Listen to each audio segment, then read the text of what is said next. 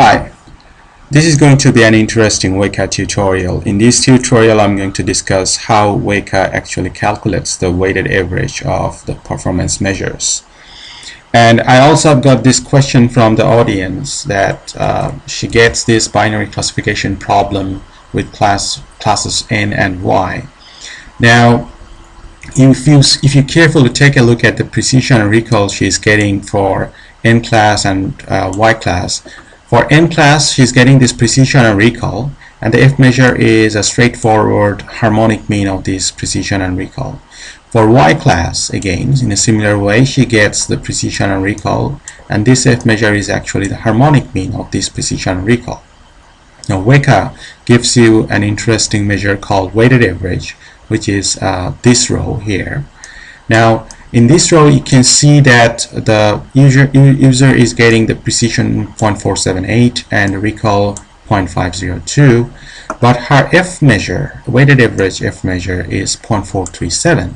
Now, this is interesting because this 0.437 here is not a harmonic mean of the weighted average precision and recall she gets.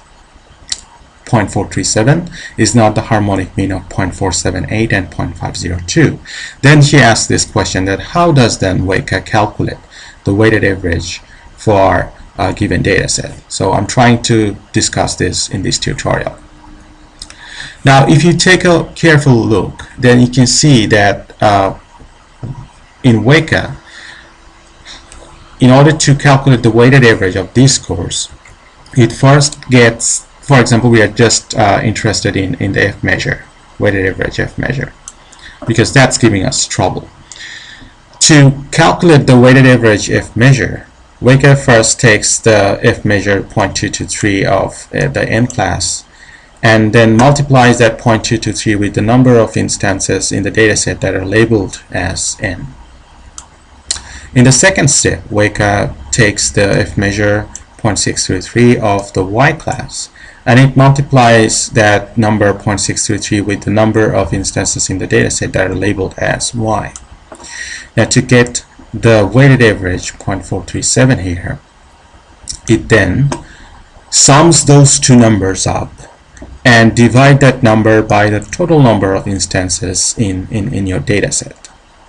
Okay, so if you want to take a look at it in quantitative terms, in more practical way, I just put these numbers in a spreadsheet. You can see that this 0.223 is the F measure for the N class, and 476 is the number of instances in her data set that are labeled as N, 71 plus 405.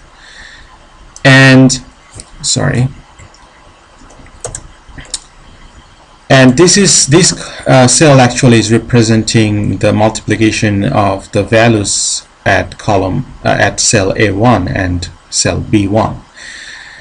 In a similar way, this is the F-score 0.633 for the Y class for the user's dataset, and this B2 cell is actually the number of instances in her dataset that are labeled as Y. And this cell C2 is actually the multiplication of these two values. Now, 995 is the summation of the instances labeled as N and labeled as Y. She has total number of 900. She has total 995 instances in her dataset, and this cell actually is summing up these two values here. Okay, you can see that it's C1 plus C2.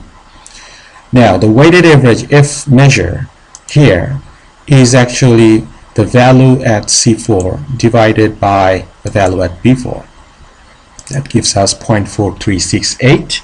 In other words, this can be represented as 0.437 as we see from the Weka's output.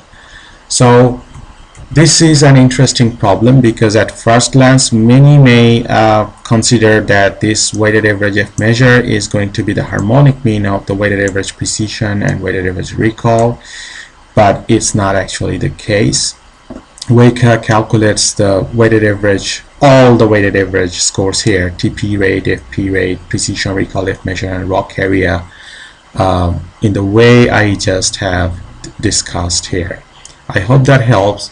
I'll be back with more tutorials. Till then, have a nice time. If you have benefited from these tutorials, please click like. And if you want to get more updates whenever I post a tutorial on the YouTube channel, if you want to get updates, then please subscribe. Thank you very much.